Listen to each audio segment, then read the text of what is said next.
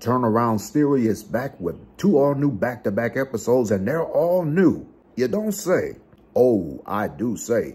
And coming up, we'll watch a video about a man who rejects a woman after she was told that she is not allowed to come to his house without his permission. And I'll give you a theoretical thought like I always do. And only 4 more episodes left until the season finale. So join me for 2 all-new back-to-back episodes of Turnaround Theory coming your way next on YouTube. I guarantee you it's going to be a damn good one. A man rejects a woman after she shows up to his house without his permission. Stay tuned for another edition of Turnaround Theory, because later on I'll give you guys a free theoretical thought based on today's episode. Fellas, as I often say, y'all should be knowing my saying, and y'all should be knowing the drill. Grab a snack and come on back, because y'all just might learn something. Roll the intro.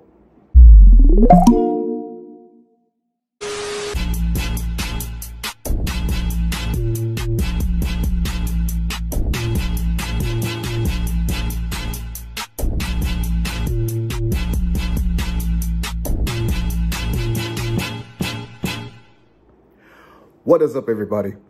Once again, it's your boy, Mr. Turnaround, aka Tenacious T. I want to welcome you back to another edition of Turnaround Theory right here on my YouTube channel, where I give you guys a free theoretical thought on just about anything. Hey, listen, if you are new to my channel, I personally want to welcome you. And if you are, in fact, a returning subscriber, welcome back. As a constant daily reminder, please don't forget to like, comment, and subscribe to my official YouTube channel. It would help out and it would be beneficial for the YouTube algorithm. And don't forget to click on that post notification bell, because you, my friends, will instantly be notified every single time your boy posts up and upload more additional content onto the channel. Please follow me on all social media sites. There will be links provided in the description box below. Check out full episodes of Turnaround Theory on my official website. There's also going to be a link provided in the description box below. Check out my new debut single off my coming album for Mississippi for Life Volume 2 entitled Double That. There will be a link posted up in the description box below. And if you want to contribute to my YouTube channel through PayPal, there's also a link provided in the description box below for that. And please don't forget to use the hashtag Team Turnaround that you see on your screen. It lets me know that not only that you are watching this particular episode of Turnaround Theory, but it just goes to show that you are supporting my channel in terms of the content that I post up. And I might just send you a shout out right back. I hope I covered everything in this matter, but before we get started, y'all know the drill. Here's a quick word from our sponsor. Are you tired of those annoying scam calls and those robobully calls that constantly harass you over the phone day in and day out? I know how you feel. That's why I've downloaded the free Hire app. It takes care of all of those scam calls and spam calls that you get on a daily basis. And it can also help identify numbers that you don't know about. And if you want to enhance that, you can also download the premium version of the Hire app. Download the free Hire app on Google Play and on the App Store. Hey, tell them Mr. Turnaround sent you. It's worth a try. Now back to the program. Now on today's episode of Turnaround Theory, we're going to be watching a video about a man who rejects a woman for showing up at his house without his permission. Now, I invite you to stay tuned, because at the end of the broadcast on today, I'll give you guys a free theoretical thought based on this particular episode. And before I proceed on with this episode, I must give a shout out to the Charles in Charge podcast for posting up this video a few months ago. I'll have a link posted up in the description box below if at all possible. But you watch the video and let me know what you think. Was he wrong for doing that, or was he right? You be the judge. Watch the video, and I'll be back. I was kicking it with this one guy. His apartment complex, I'm familiar with the area. So he sends me his address. I come, we kicking it, we having a good old time. A week or two later, another guy hits me up. He wants to kick it and chill. I'm like, yeah, you know what? I'm like, yeah, let's kick it and chill. He sends me his address. So I'm like, that kind of look familiar. I'm driving. I get there. Turns out he lives in the same community as the guy that I hung out with 2 weeks prior to. Street life, that's the only thing I know. Street life. You know where this is going. It's like a Rocky movie. You know how it's going to end. You big cold-blooded dummy. It's different buildings, so it's okay. Like, Everything should be fine. A couple weeks later, the first guy asked me to come through. Again, like, come chill again. So I'm like, all right, bet. I get to the door. I start knocking on the door. We texting. He said, here I come. Still doesn't come. So he texted me. He was like, where are you? I was like, bro, I'm at your door. And he was like, no, you're not. I'm at my door and I don't see you. Bro, next thing you know, the door opens. And it's the second guy. Girl, I should bust your head right there. I was mortified. He was like, why are you here? And I was like, Why are you here? Wow. I had a bottle of wine in my hand. I said, yeah, why am I here? He was like, I'm not trying to have no company tonight. I was like, yeah. It's not your day. All right. Cool. Huh?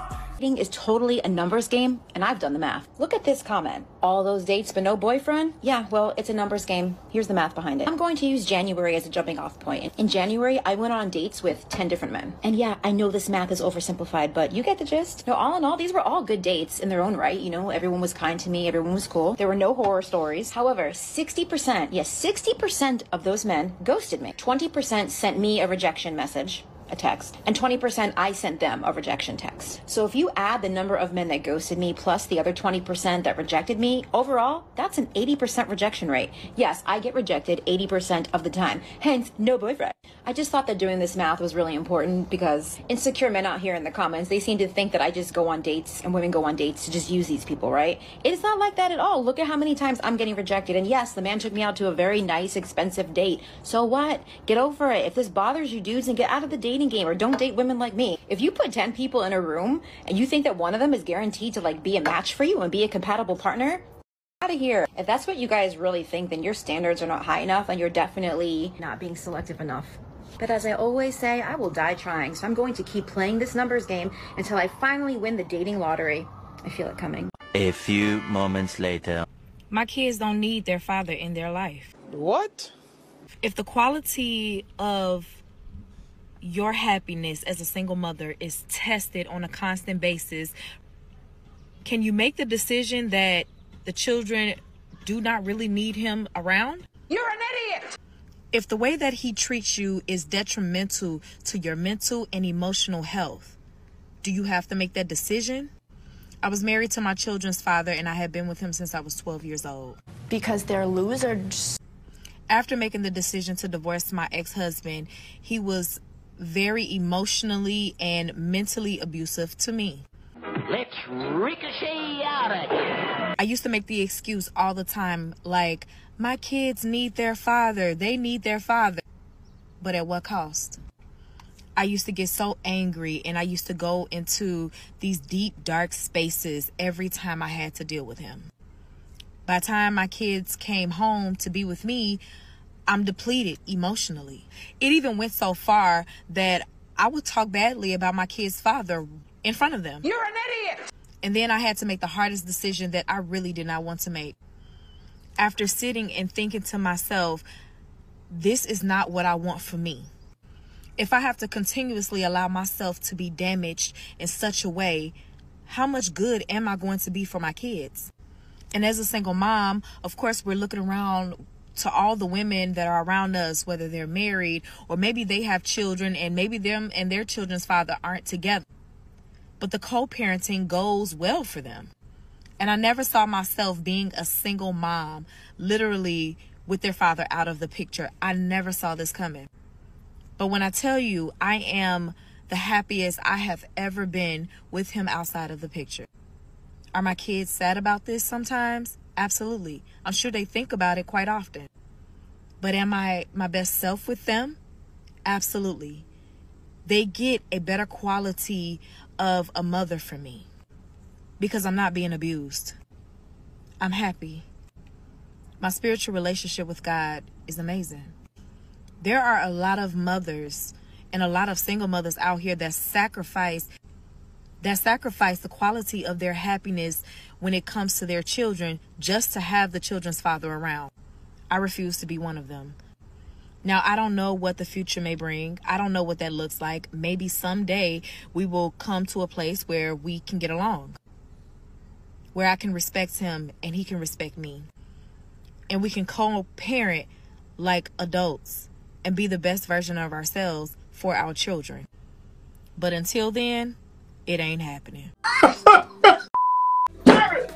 You can't make this shit up. Yeah, that's wild. That's wild. For her to even think that it's okay for her to be able to remove the father and not allow her kids to have their father in their life is wild. Because she didn't mention anything about him being a bad father. Let's get that clear. There wasn't one statement about his parenting that was expressed throughout this entire clip we just listened to. Everything was about the relationship between him and her and how she was going through things and how it was affecting her. And as a result, she felt like she has the right to be able to remove him from their life.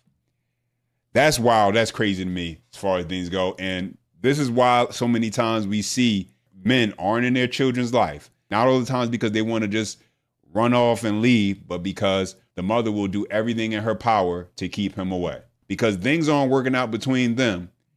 Now he can't see his kids because they have issues and they have conflict. She don't know how to separate that from we still need to do what's best for these kids. And I don't care how you slice it. Kids need their father. What y'all think about the baddies in their late 30s, early 40s, still fighting for a damn check? Still being like, oh, did you hear what she said on Twitter about you? Yeah, she said that she was going to beat you up. You going to go beat her up? What? No, I'm not about to go beat her up. I'm about to be like, girl, you want to play chess? Girl, you want to shoot some dice, see if I can win some money off of you? Girl, you want to go shoot some hoops, see if I could win in a game of horse? Because what I look like fighting you? When I got 3 kids, 2 kids, 1 kid who in their teens, they watching me, the hell I look like fighting you for on camera for a check? What I look like? And why am I going to be someone's entertainment for getting my head knocked off my goddamn body, then having to come back and knock someone else's head off their goddamn body who's also a mother and who also has children? And I hope our kids don't go in the same school district, because now we got kids who fighting up at the school on behalf of their mamas. The heck? No. At some point, this bad shit got to stop. I am sick and tired of you baby mamas coming on this Beyonce internet to complain about your bum ass baby daddy. Beyonce. Y'all knew who y'all laid up with. I don't give a. I understand it takes 2 to make a baby, but some of y'all be so 2 screws loose in your heads that I'm not understanding. A man can literally say anything. He could promise you the moon and the sun. If his actions don't align with his words, baby, it's time to go. And I understand love. I get it. Sometimes you don't want to see the man that you are truly in love with somebody else. But baby, I would rather take the trauma with me than the baby with me. Then y'all come on this internet to complain about how much of a bum he is. He's a bum, but you're a bum as well. You may be a great mother, but you're a bum to sit there and lay with a bum that told you he was a bum. You bastard! Don't go anywhere, because when I come right back, I'll give you guys a theoretical thought to this episode right after this. Stay away from those women who are emotionally unstable. Now listen up, because this is some crucial advice you need to hear. Emotional instability. It's like walking on thin ice. One wrong step and then you go plunging into icy waters. And you know these type of women. One moment they're sweet as pie, and the next they're flying off the handle for no apparent reason. They're like a ticking time bomb ready to explode at the slightest issue. And I gotta tell you fellas, being with someone who's emotionally unstable is like riding a roller coaster with no seatbelt. It's an unpredictable experience, it's chaotic, and it's exhausting. Because you gotta notice, fellas, a healthy relationship requires stability. It requires trust, communication, and the ability to weather life storms together. But if you're with someone who's constantly on the edge, who can't control their emotions, you're setting yourself up for a world of hurt. So my advice to you is this: if you suspect yourself dealing with a woman who's emotionally unstable, run. Don't walk, run. Because I'm gonna tell you right now, no amount of love or affection is worth sacrificing your mental and emotional well-being for. And if you out here doing this, you're creating self-inflicted wounds. And if you have kids with this woman, this can potentially put your children in danger. If the plan is to someday to, have a family. There's a lot of women in the world, so hold out for the woman who's emotionally mature, someone who can handle the ups and downs. And now, Turneround's theoretical thought. Yes, sir. Yes, sir. Yes, sir. Y'all know what time it is, and this is always my favorite part of the segment. It's time for another edition of Turnaround's Theoretical Thought with yours truly, because I'm about to give you guys a theoretical thought based on today's episode about the uninvited guest, aka the man rejecting the woman for showing up at his house without permission. So here's your theoretical thought for the day. Stay the hell away from these type of women that think they want to kick it with you when you know they're always up to no good. These are some of the same women that'll act like they're innocent and so sweet and play the victim, but they don't like accountability. If they got children already, don't even bother. It's not even worth the risk trying to go to jail for a crime that you didn't even commit. That's your theoretical thought for today. Hey, listen, I want to thank you for watching another edition of Turnaround's Theory exclusively on my YouTube channel. Let me know what you think in the comment section below.